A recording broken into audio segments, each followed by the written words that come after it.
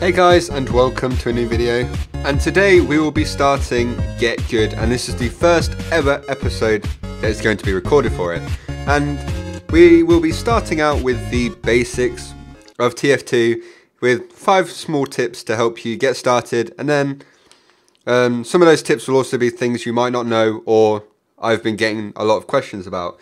Now, before I actually start, I do want to say I did get braces, which is why I can't actually talk that well right now, but I am trying for you guys because I still want to make videos and stuff like that. So if I say some things that are quite weird and they sound funny, it's not my fault. I'm not used to talking with these on yet. So I'm sorry about that, and let's get right into the video. So one thing I see a lot of new players struggling with is their view model FOV and their general FOV. View model FOV is how far away the gun is from your face. I like to play it at around 80 to 90 generally, but some people prefer it closer to them or even further away.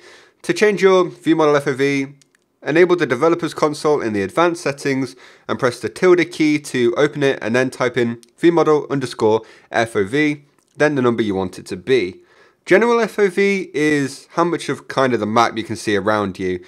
For example, new players generally have a lower FOV because they haven't changed it or they don't know how to change it, and 90 is probably the best FOV to play on for games like TF2, where you want to see as much as you can without everything being really weird.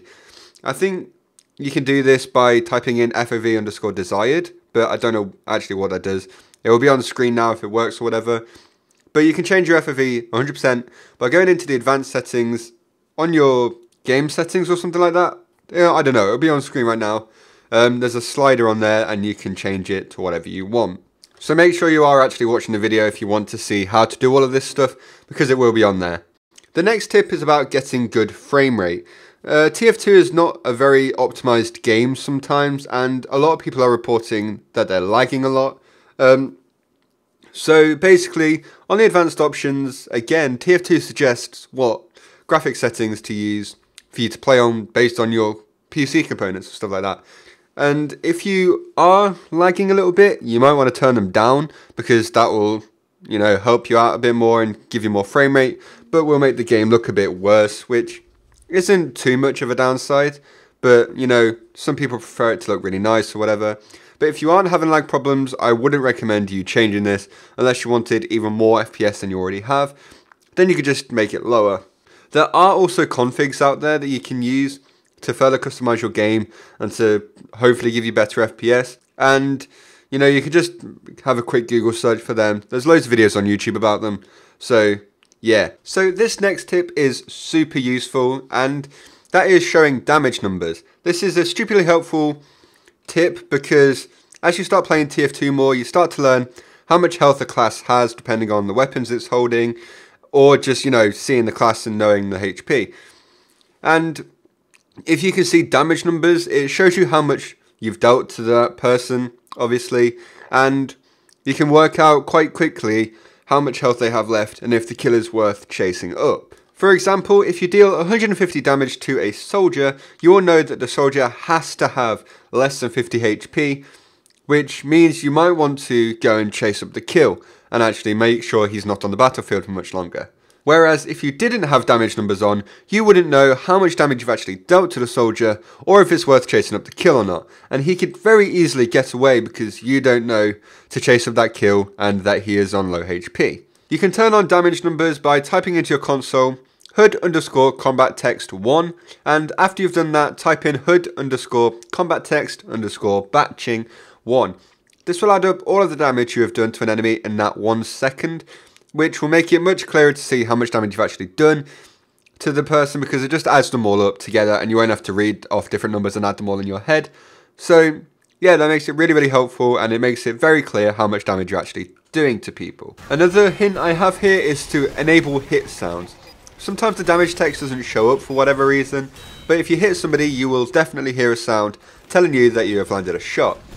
You can turn this on by typing in TF_ding-a-ling-a-ling-1. This allows you to easily tell when you've hit an enemy if the damage numbers don't show up, because, you know, you'll hear the sound. And there are custom hit sounds you can download, but Google a different tutorial for that, because I won't be covering it in this video.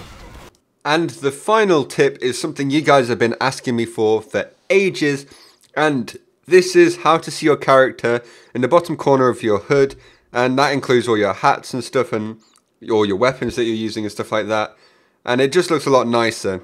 And it doesn't actually help you anyway, it's just purely cosmetic, but I guess if you do have view models off, you'll be able to see what weapon you're holding, and it could help you in that way, but it is a bit small, so I'm not too sure.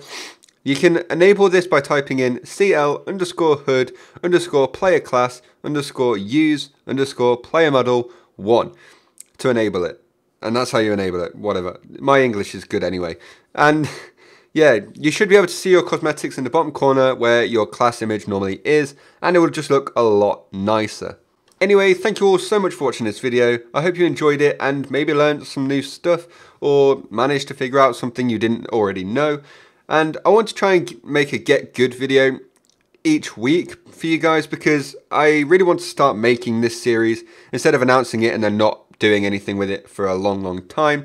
And I have a few other cool video ideas coming out soon, and I've just got to get a schedule together for when that will actually be coming out, and I need to sort out a lot of stuff going on in my life, but I need to do it all before the 30th because then I won't be able to make videos for a while. But anyway, thanks for watching this video. If you enjoyed it, please leave a like, comment what you thought and what I could do better next time, and I'll see you all in the next video.